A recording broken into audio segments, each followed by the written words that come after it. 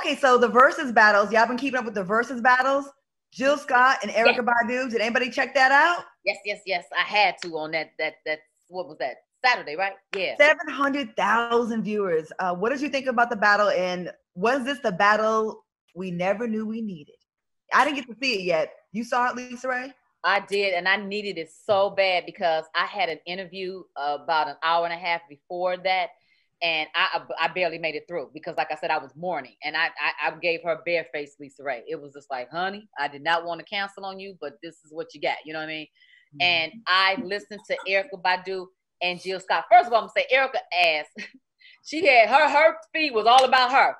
Jill's feed was a split screen about her and Erykah. So I was over there. You know what I mean? Because I wanted to see both. You know, and both ladies were so respectful and so loving and so kind. The vibes in which they gave was so queenish. So I sat there and I went through a journey with them of just love and light. I was feeling real positive, and they pulled me out of my funk. And I was like, oh my God. Until that last song that they dedicated to Andre Harrell. And then it was like, yeah, all over again. But I feel like they took us on how to treat each other, how to talk to each other, how to pay homage to each other. That was queendom, for real. Love it. Real talk. I just love the whole, like, Bruce Lee fighting in the background. You know what I mean? The backdrop was like, I got that. He was going hot. And she's like, yo, you know what I'm saying? Like, peace, love. That shit was so dope to me. And it was like, I just wanted somebody to come through with a blunt and be like, oh, she had did that before the cameras came on. Pass it. Syleena, did you watch it, Syleena? I did watch it, and you know, to be a musician and a fan, it hit different because I remember it took me back to my college days when I was really just a fan. You know what I'm saying? Wow. Erykah started playing that, oh, what am I supposed to do? You'd be like, hey, and you were going back to college.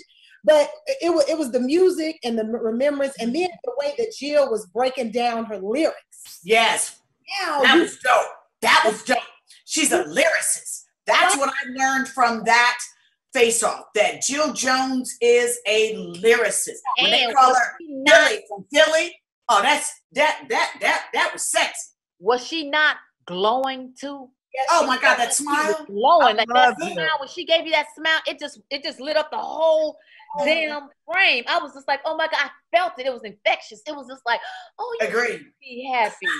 Doesn't Jill Scott personify exactly what Black girl magic is? Like it's not even a competition. It's a vibe, right? And the vibe. She does when she acts, you feel her. And why did I get married? I loved how she can check she just is such a perfect example of how you can be stern, assertive, loving.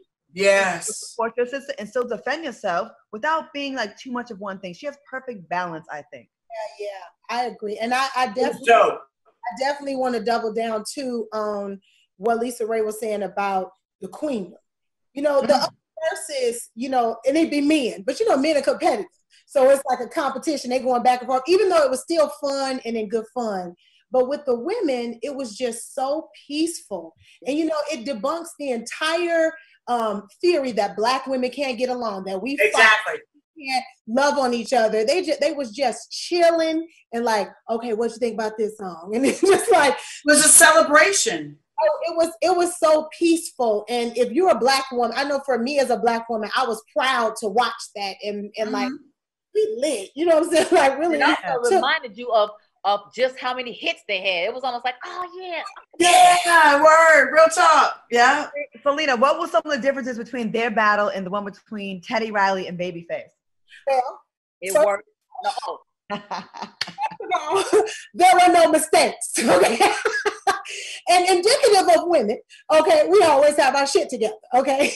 So and they was pretty much on time. It was a little like CPT grace time, like between what was it, 6 and then 6:15. It was only like about in that 15-minute thing that it was like, okay, we're gonna wait for some of y'all to get here. Go on, get here and get settled. And then maybe we gonna bring it. We're very organized. Okay, yes. Very organized. Where then the other verses, it was just kind of like I'm just bananas. But with women, we tend to be very organized. Can I say this? I really felt like as a woman that it's like, see, the women made sure they was like, yo, check it out. Don't be embarrassing me. Mm-hmm. So I want y'all to make sure that Bruce Lee thing is rolling.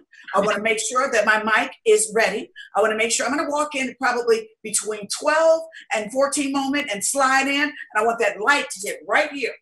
I don't want any problems. He stole your job of being the director, huh? But they were so smooth. Actually, Vivica was at their house. She sat directed it. And flew back. So Omega Courtney says the glow was undeniable. Ashanti White says every song took you back to exactly who. Yeah. Right?